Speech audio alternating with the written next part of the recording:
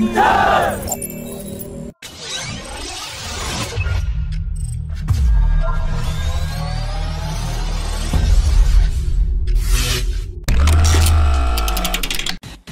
Defence Minister and top commanders of the Indian Air Force will hold a 3-day conference from today, and the main focus of the conference will be to enhance the air defence surveillance and combat capability over the country's airspace in all sensitive sectors.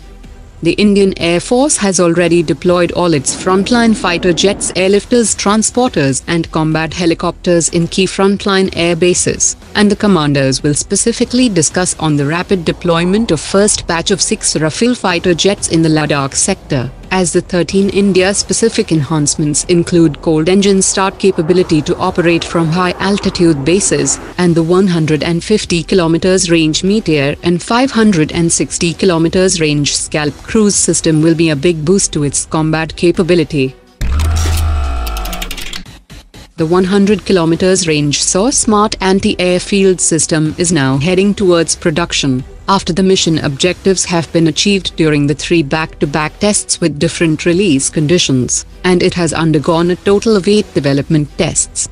The Indian Air Force and the Indian Navy have put up the combined requirement for 500 units, and presently negotiation is underway between all concerned parties to start the production of the system in batches.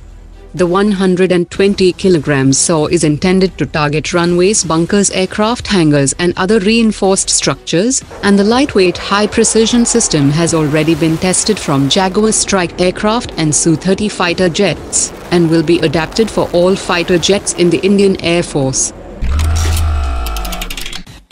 As the indigenous unmanned aerial vehicles are not yet ready to enter service, India has planned to buy more Heron drones from Israel and the Predator-B from the US, while the Chinese army has deployed its 4,000 km range Wing Long 2, the 5,000 km range CH-4, and the 2,400 km range Harbin BZK-5, a new small quadcopter of just 20 centimeters for a night exercise at higher altitudes. And even the Chinese artillery brigades are employing lightweight drones to detect target.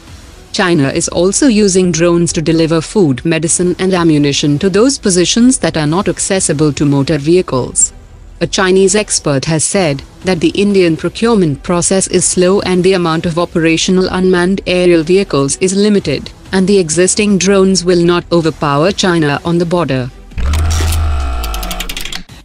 The world's largest aircraft carrier USS Nimitz of the US Navy has arrived from the South China Sea in the Indian Ocean through the Malacca Strait, and will conduct a joint exercise with the Indian Navy off the coast of Andaman and Nicobar, and the India-US naval exercise comes just after the India-Japan naval exercise in the same region, which was held at the end of June. Officials of both India and Australia have confirmed that India will invite Australia as a permanent member to join the Malabar Naval Exercise 2020 in the Bay of Bengal, and the 4 countries already have a working arrangement called the Quad Group. Indian policymakers are also aware that China will make a lot of noise as the Malabar 2020 comes close, but the Indian officials termed it as expected and normal, signifying the big change in the mood in the Defence Ministry.